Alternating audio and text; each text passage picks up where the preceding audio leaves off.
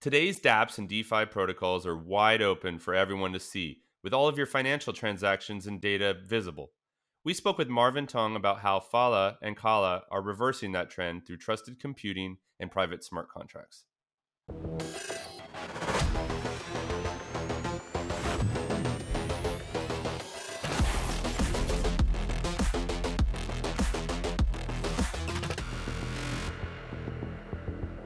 Hi there, and welcome to the Parachain Auctions podcast hosted by Kraken. I'm Brian Hoffman, Crypto Platform Product Lead, and I'm glad you could join me out here on the cutting edge of crypto technologies. On this show, you'll hear from leaders and innovators around the world building parachains on Polkadot and Kusama. Tune in for insights from the best and brightest about their new projects. Whether this is the first you've heard of parachains or you're a DeFi aficionado, come with us behind the scenes as we explore the technology of the future today. Today we have with us Marvin Tong, founder of the Phala network. Welcome, Marvin.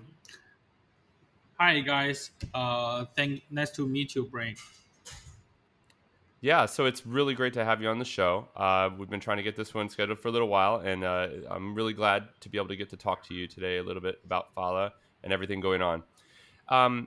Maybe to just kick it off, we'd love to really, I know that this is a privacy conscious network, so, feel free not to share all the details, but maybe you could tell us a little bit about yourself and how you got started with this project. Cool, thank you, Brian. Hi guys, I'm Marvin Tong. I'm the founder and CEO of Phala Network. Before I built Phala with Hang In, my co-founder, together, I worked in Tencent and Didi, the two major internet companies in China. And during that period, because I'm also like a product manager, like Brian here, so I found out the issues that how the centralized companies using the data from users. So that realized me that we need to build something to protect people's data privacy. So that's the original version of Phala. And after that, we found Polkadot. So we think Substrate and Polkadot is a very good platform to achieve our version. So that's why we bring a Phala network here. Yeah, I think it's interesting.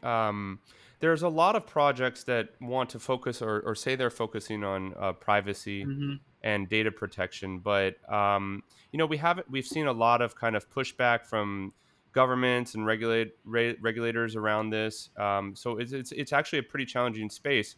What have you found to be some of the challenges building this kind of network from the ground up?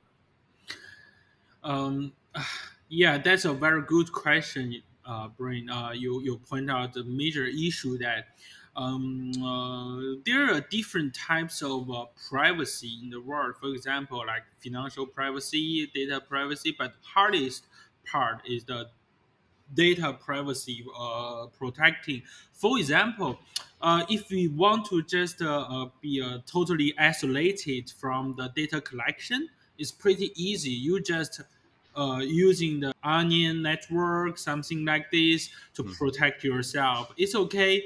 But the thing is that while you are doing privacy protecting for yourself or building such tools, you're also losing much of the convenience that the internet, the AI, the smart suggestion bring into the world.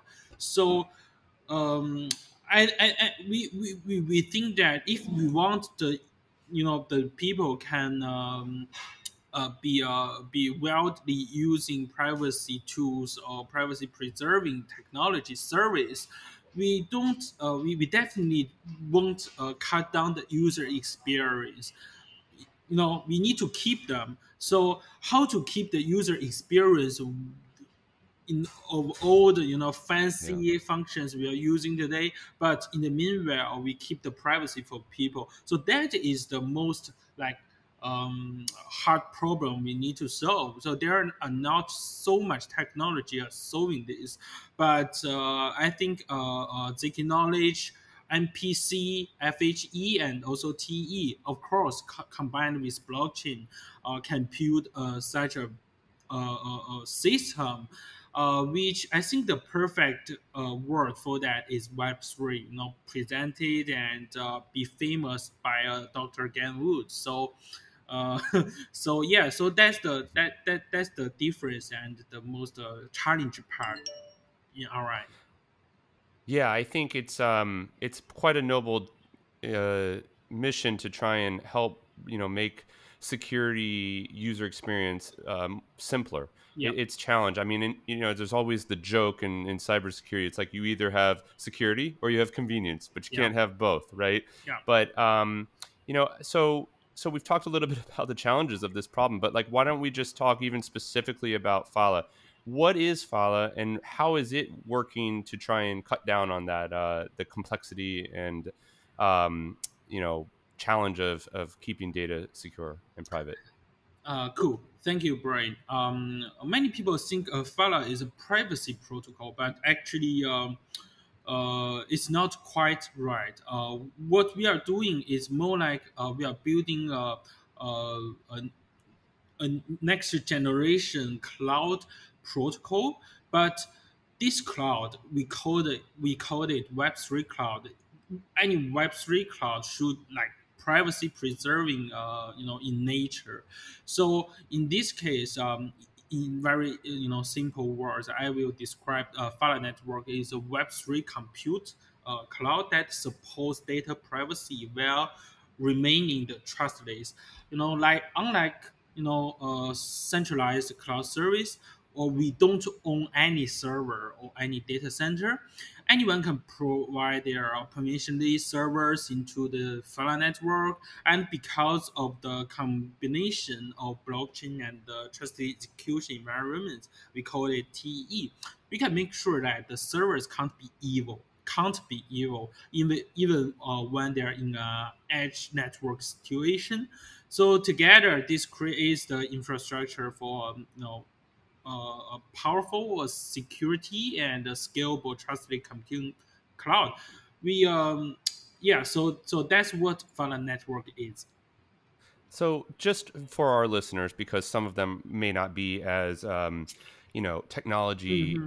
aware, Mm-hmm. you mentioned TEE, the Yeah, Trusted Execution Environment. So, yeah, this is essentially a part of the computer that can actually execute code and it can't be tampered with, right? yeah. If I understand that correctly. And so, what you're saying is that the people that are operating on this network can perform some kind of functionality within that environment, and then people on the network can trust that nothing has been changed or modified, right? How to put this? You can imagine TE is like a physically hardware design, and the purpose for TE is to protect the computation inside black box, so that the data processing can't be touched or explored by any third party. So the very it's a 10-year history technology like blockchain. The very original purpose to build such thing is to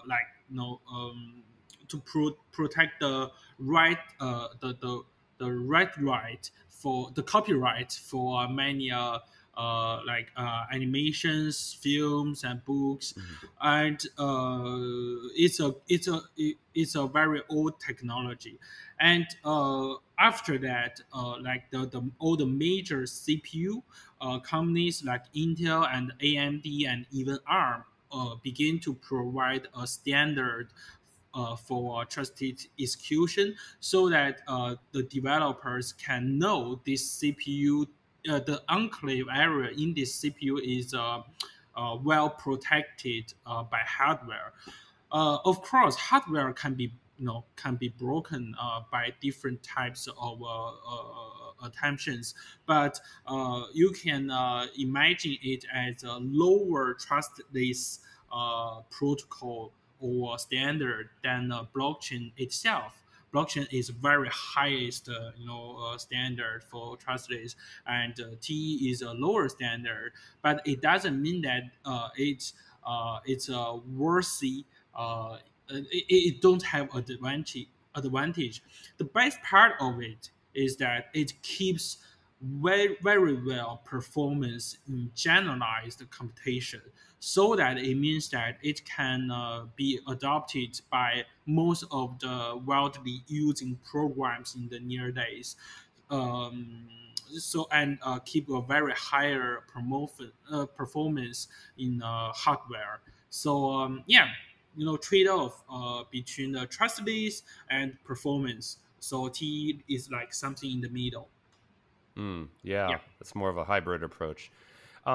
So I've heard you mention before on a different interview that you did that and this is a topic that's like very top of mind right now, which is energy consumption Hmm. for like Bitcoin mining and how supposedly destructive it is to the environment. It's debatable, but I know that you've mentioned before that using the TEE has made it so that people who are essentially, you don't call it mining, but Yeah. the miners for your network can use this.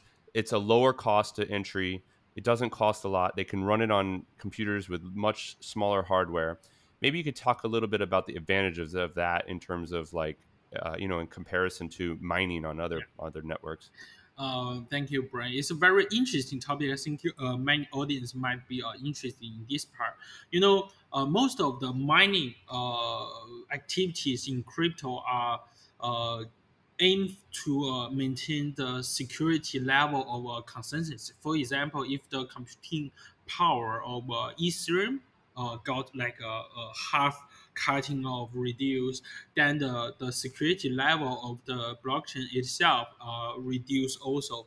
So this is very generalized happened in proof of work algorithm. And there's also some new consensus algorithm like proof of stake and proof of space like Chia or Hmm. other storage type blockchains.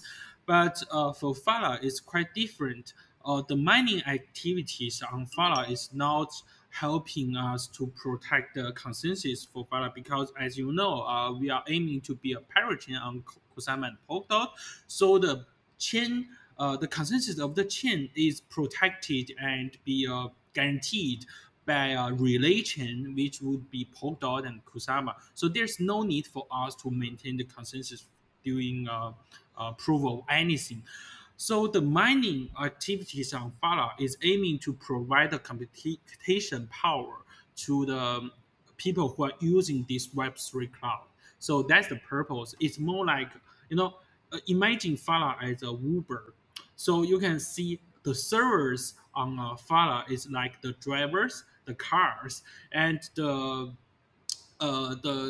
users on Phala is more like the passengers, and Phala doesn't own any of them.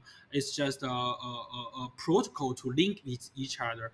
So in this point, we are the miners on Phala are providing their CPU computing power to the network so that they get reward. So it's pretty like mining activities, but actually it's not proof of anything. And because of that, there's a very good advantage happen, which it's a purely CPU providing activity, so it can't be replaced by like GPU or ASIC. So finally, it's very environment friendly. It doesn't cost the energy as much as any proof of work product. Yeah, I think you touch on a really kind of underappreciated feature of Polkadot and the Parachains, which is this idea of the relay chain. Yeah. I mean, it allows you guys to not have to worry about that consensus piece, as much, at least for like the core security of the chain, which is really powerful. You can lean on that instead of having to build it all yourself. So I guess that leads into my question, and you have explained a little bit, but maybe there's some more to dig into here. Whereas, why Substrate and Polkadot? Like you have an ERC20 token, I believe, Yeah. and that you currently run, Mm. and so you must be somewhat familiar with Ethereum, and their moving towards Ethereum 2, which I know is still quite a ways away, but why move away from that into Polkadot? And if you're going to, maybe you're going to do both. I don't know. Can you explain a little bit about the strategy there? Yeah. Thank you, Brian. Actually, Phala is not a project moving from Ethereum to Polkadot.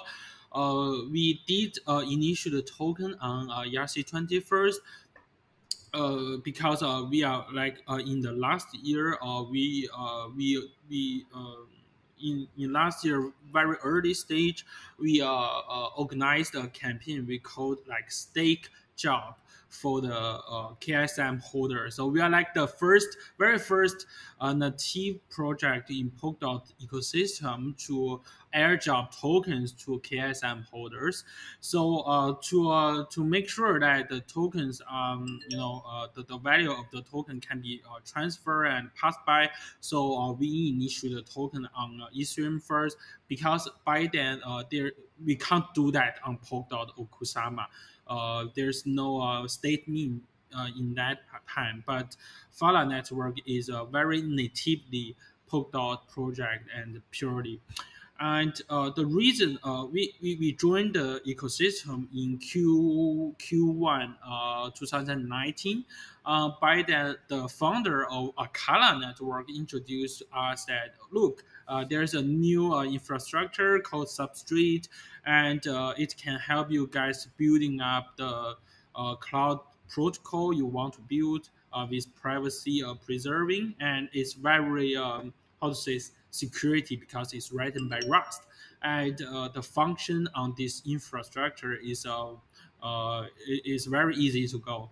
So that's why we jumped into the ecosystem. I think it's majorly because two things. First, the version of Dr. Gavin Wu, the map of the whole Web3, we can find, there's a stack, there is a technical stack waiting for us to fill the gap. Is privacy and computation. So that it is exactly what we want to build. So why not we join this guy? And the second reason is that Substrate is when you want to build a blockchain for some certain reason to provide some certain services, which is a very fundamental level customized requirements, not like so you can write a smart contract and solve the problem. In this case, you need to build your own chain. But in the meanwhile, building public chains is very large engineer project. You need to hire lots of people, make a lot of like fundraising. Uh, that can only support you to deliver the chain. But Substrate can solve this problem for many developers. For example, for us, because our major computation system, decentralized computation system, is off-chain, the blockchain itself, the how to say, the function of the blockchain is to control the security and to control the key management to this decentralized computation cloud. So it's separate for us to building this chain using Substrate can save us a lot of time and a lot of development, which it does. Even just it's just after like 14 months, we already built Phala network in a whole picture. So thanks to Substrate about this, and after that, we know if you are using Substrate to build up your own chain, you can easily link with other chains. It's like more like an actual bonus for us. But the major reason is Substrate. Yeah. Very cool. So we talked a little bit about, just the motivation for you guys to get involved with Polkadot and why you chose Substrate. Mm-hmm. But maybe we could talk a little bit about what are the motivations for your potential users? Like, what's the use case? Like, how if I want to get involved and I want to start using the Phala network, like, what can I do with it? Sure. I thanks for this question, Brian. I think Phala is not something that you can. It's more like a platform to provide a cloud service. For example, if you are deploying your nodes or your applications on AWS or Google Cloud Platform or Azure, you can. We are expecting that after the full cloud platform released for Phala, we are expecting that the people in Web3 world would transfer their programs on a centralized cloud to a Web3 cloud. So instead of that, if in some extremely cases, the governors won't cut off your line because of some politician reasons. But of course, the major benefit for Web3 cloud is permissionless, and it's the whole system is trustless. And is decentralized governed, and of course the privacy preserving.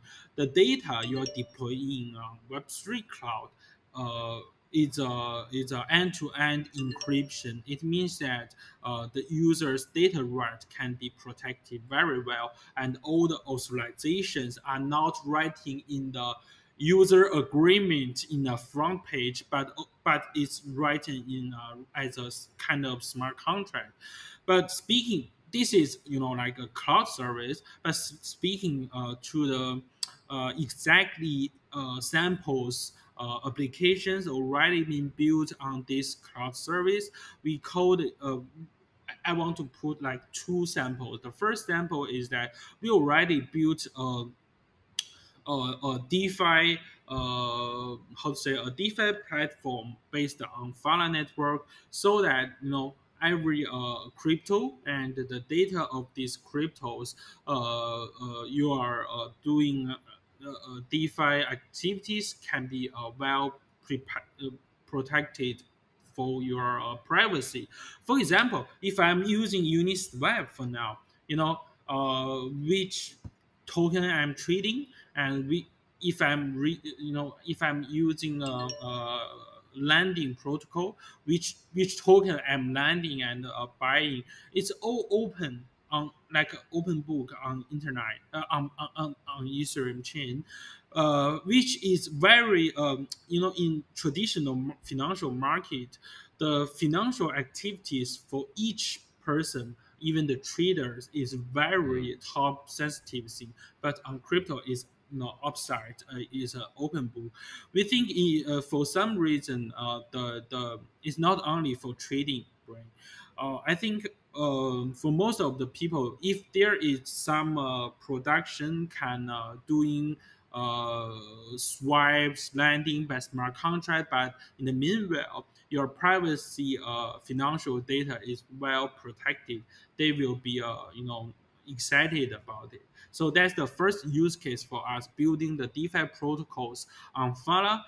We code the smart contract confidential smart contract. So it's touring complicated, complete progress, but in the meanwhile, the data processing is unreachable from outsiders. The second types of use cases I want to share is the Web3 analytics. It's pretty like Google Analytics, which is a data analyzing tool for any of front end applications like official websites, or the DeFi applications. Then when you want to analyzing your user data, you use Google Analytics.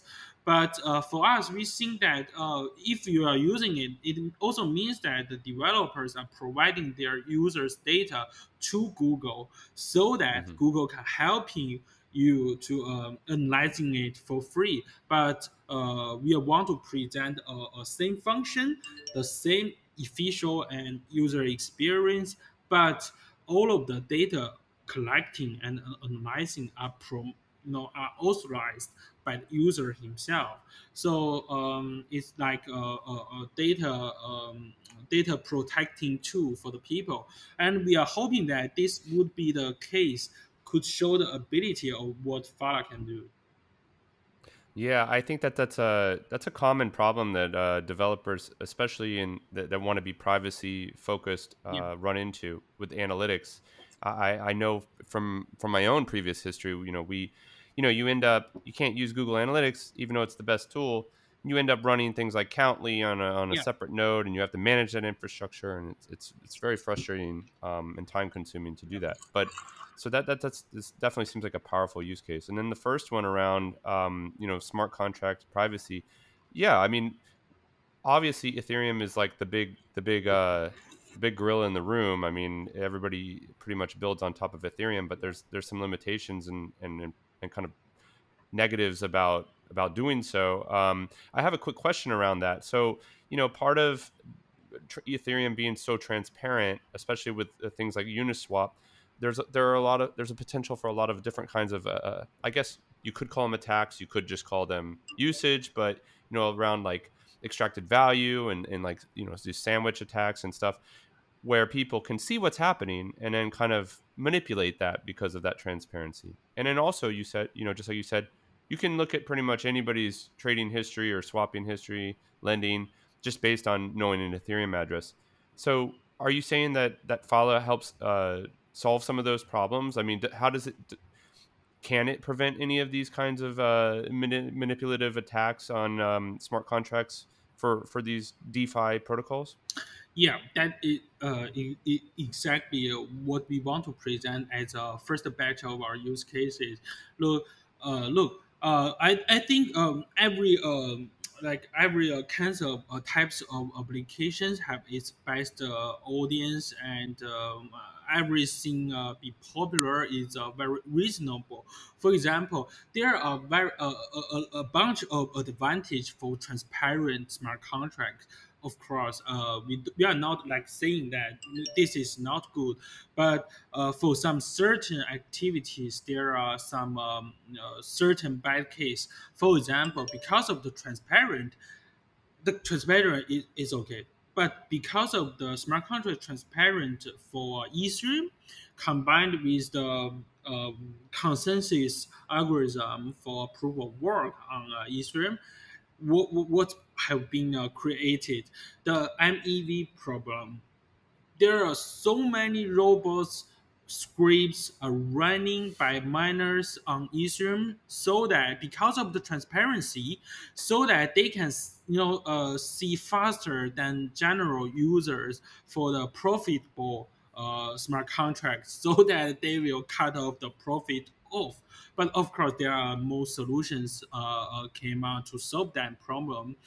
There's another case is that the whales, the famous people, the celebrities, their addresses always be marked by the community, and Yeah. if they are doing any activities, people will say, "Look, SBF is selling some coins, and and Vitalik is selling some coins," something like this. I think this is only for the world, and it's a dark forest for DeFi on Ethereum for now. You Yeah. don't know what's the level of your upside enemies are trying to get more profitable than your address.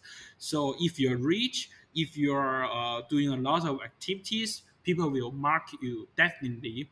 So this is the dark side of the transparency. I mean, for some activities, if you want to find somewhere to hide your DeFi activities, there's no such place. But what you can do on Ethereum for now, uh, for sure, you can use like Tornado Cash to mix some crypto. That's all. But even after you doing that, you want to like keep on be a LP in any protocol, the same trouble came again. So it's just the stage. you know uh, last year is and last year and this year is just the start for DeFi. DeFi will be a growth, much more prosper than ever in the coming years. So definitely there will be a lot of more intelligence data analyzing robots and script come out on the chain. So at last, I don't think any general people can enjoying their DeFi journey anymore in the future Hmm. unless there are something came out to protect their own strategy. We are now trying to helping people to do like money laundry in any situation, but it's more like we are providing a safe house for the people who want to hide their financial strategy and their personal financial activities for certain reason. Because if you don't do that, the smarter guys, the hackers, and the professional individuals will cut off all the profit on chain. So without any doubt. So that's the key point of it. Yeah, I'm glad you brought this up too, because I did want to go here briefly, real quick. I think whenever you're working on something that deals with privacy or that kind of uh, kind of protecting the Yeah. individual and their activity, there becomes a question of like, well, you know, why do we need that? Why does that like what are people afraid of? Like, why do they need to protect this or kind of make this not public? You mentioned that you've worked for Tencent and Didi, um, and I think we're all pretty well aware that a lot of countries like China and others are trying to actually see more of this stuff and kind of control more of this as it gets bigger and bigger and bigger, right? And it's like that in Europe as well. We talk with different countries around. Yeah. They have different regulatory restrictions around what kind of coins, and then the banks are afraid to support Monero and these other privacy coins, and so it's this constant struggle. It's like, well, we want privacy, we want this security, but we have to be transparent. And so, how have you found the challenge of building that? Just kind of from your part of the world, like what do you like how do you see the future playing out for this? I mean, is there room to have more and more of these privacy networks, or do you think that the governments are going to kind of try and build their own and restrict that more, Mhm. or do you think everybody plays well together? Yeah, that's a very large question, but I will try to think. It's good, but I will try to share my personal insights. Like first, I think privacy matters more in the near days. It's because people are threatened by the biggest companies. It's pretty like in the old times, in the basic human right in America, there's something like people have the right to hold their own weapons, so that if some big, the big governors making evil, people have the right to fight, right? But when we come into 2020, you will find out that no one, I mean, for now, no one have the ability to fight against like Google, Facebook, any big companies like this. The same situation is in China because they see everything from you. They can trace Hmm. everything from you. So I will treat my career and my the purpose of Phala network as a weapon to the people that it's a safe house. It's a weapon if you don't want to be monitored by any big ones.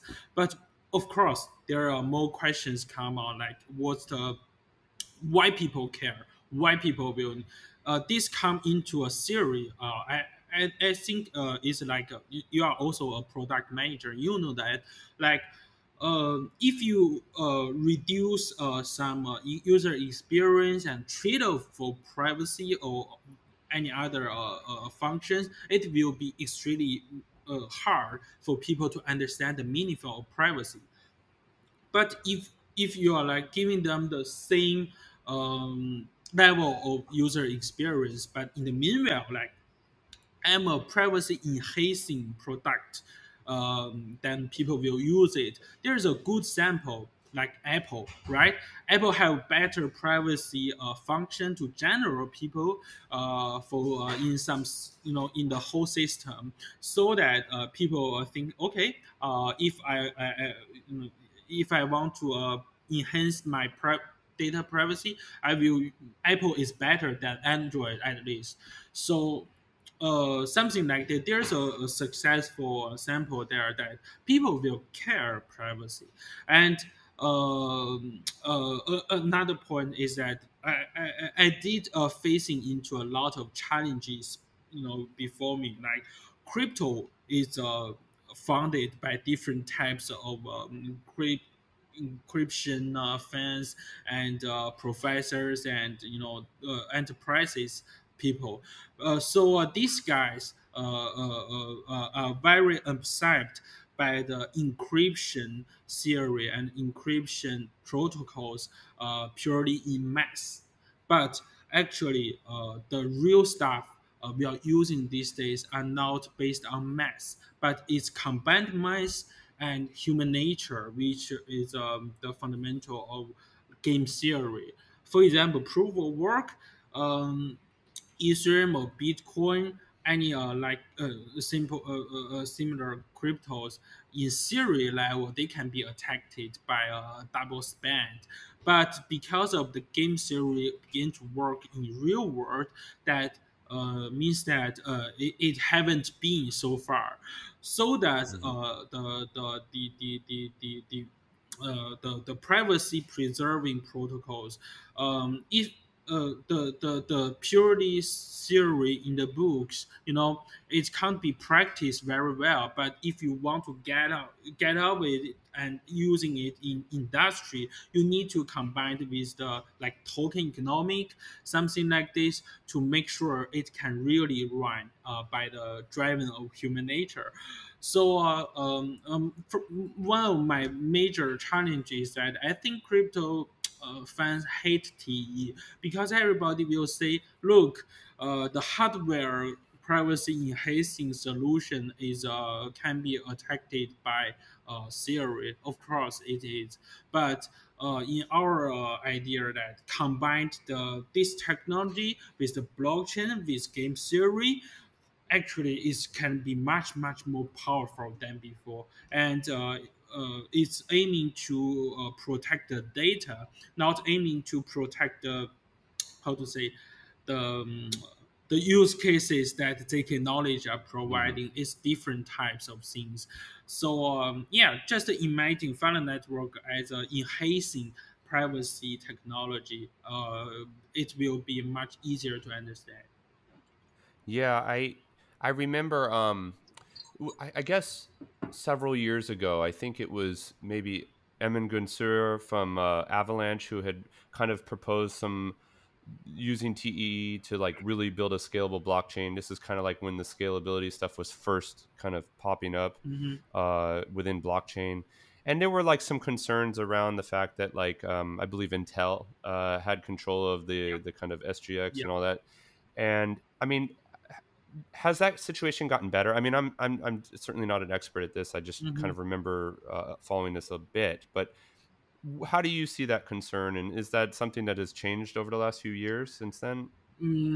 For how to say, for TE standard in a CPU industry, uh, it's the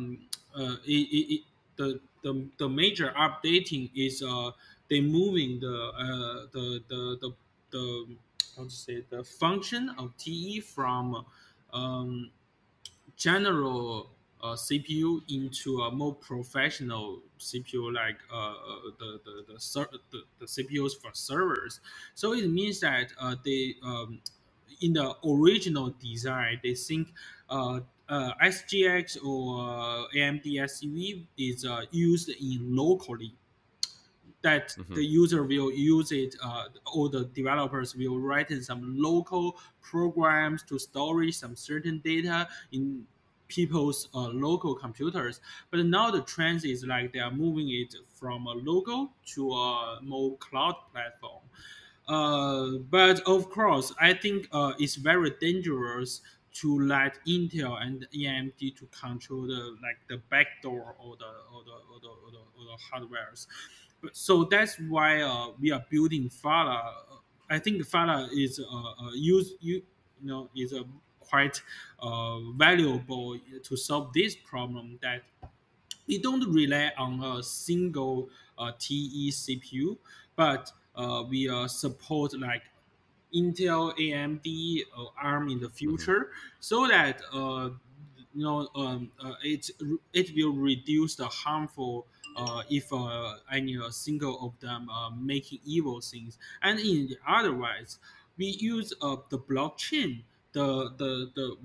We have a role, we call them gatekeepers. We use the gatekeepers to control and management the keys running inside these TEs and servers.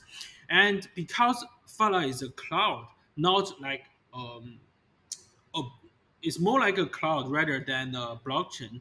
So we have so many T servers on the network, so that we can randomly sending the confidential task in these computing processors.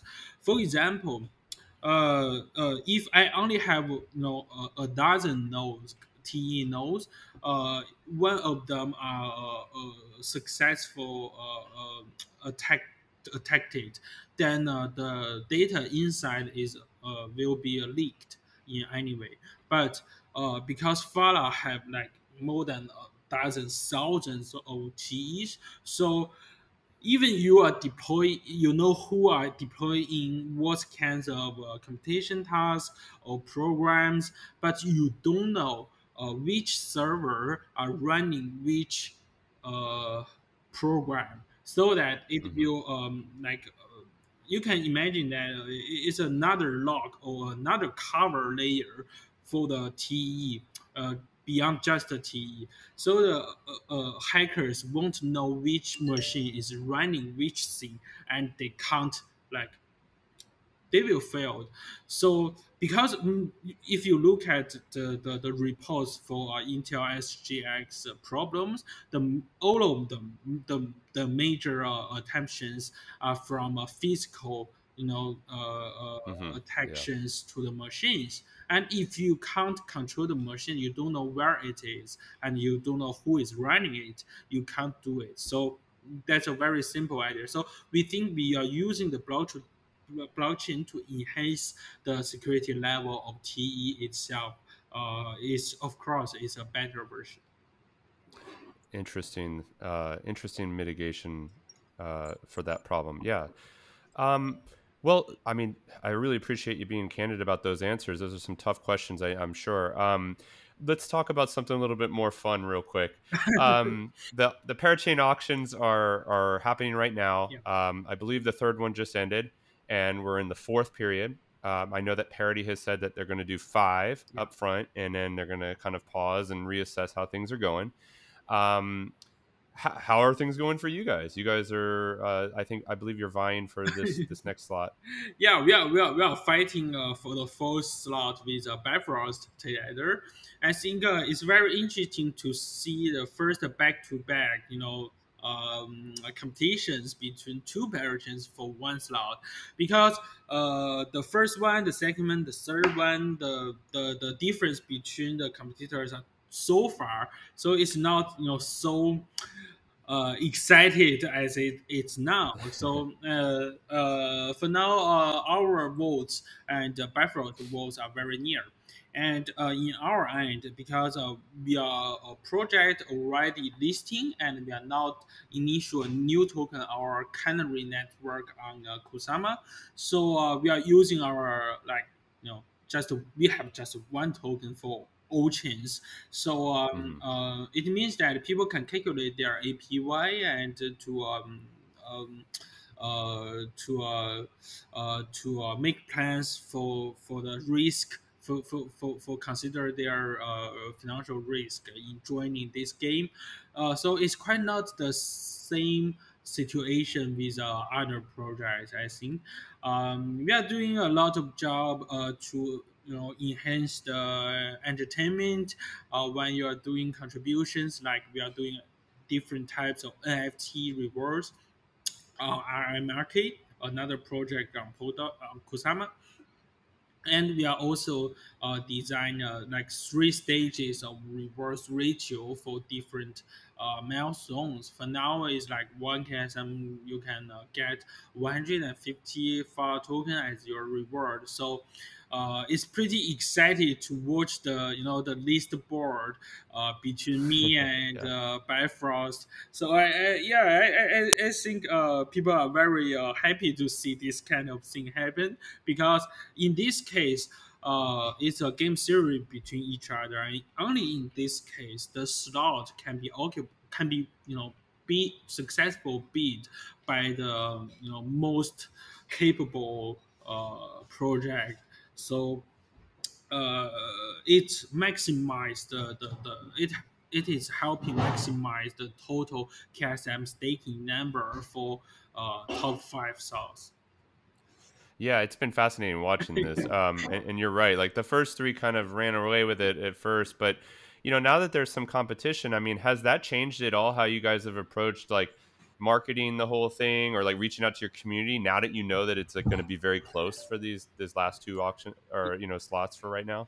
Yeah, we did something, but it's not just directly target on the reward ratio or the reward campaign, but more target on the the real utility for the token itself. For example, in last weekend, we public a preview paper for our token economic.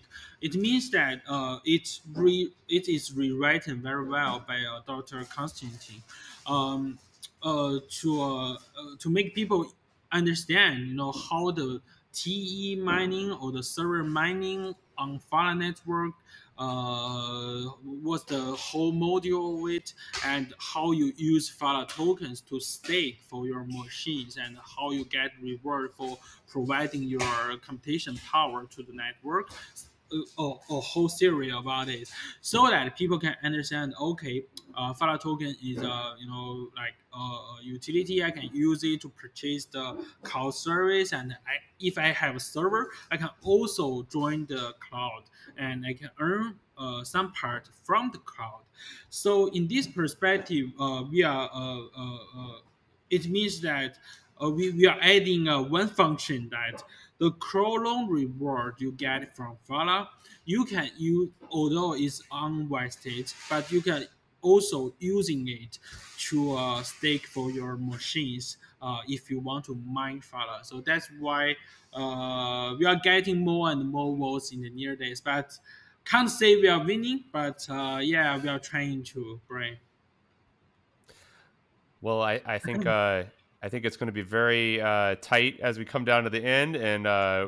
look forward to seeing how this plays out for you. I want to wish you guys luck.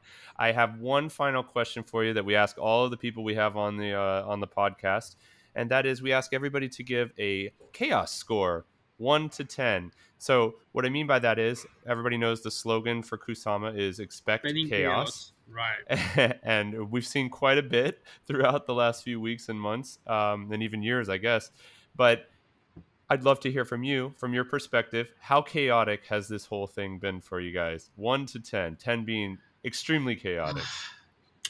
I think he's seven. Yeah, Seven. it's a little bit, it's the especially for the fourth slot and the preparation we are building around it. It's out of expecting in many points, so uh, it's more than six. So it's seven, and it's not driving me crazy at this stage. So it's not eight. Yeah, that's the answer. Great, Thank great. you, Brian. Well, thank you so much. Yeah. This was great, a great conversation, and I really enjoyed it. And it was good to get to talk about something that I think is very important, which is privacy and security for people building and using blockchain. So I just want to say thanks again to our guest Marvin. It was great learning about Phala and their Kusama project Khala. Make sure you like, subscribe, and review us on your favorite podcast platform. And we'll be sure to bring you along as we get a backstage pass to the world of Parachain Auctions. Remember, you can always learn more about all things crypto by going to kraken.com/learn. Until next time, I'm Brian Hoffman, and this has been the Parachain Auctions podcast hosted by Kraken. Thank you, Brian. See you.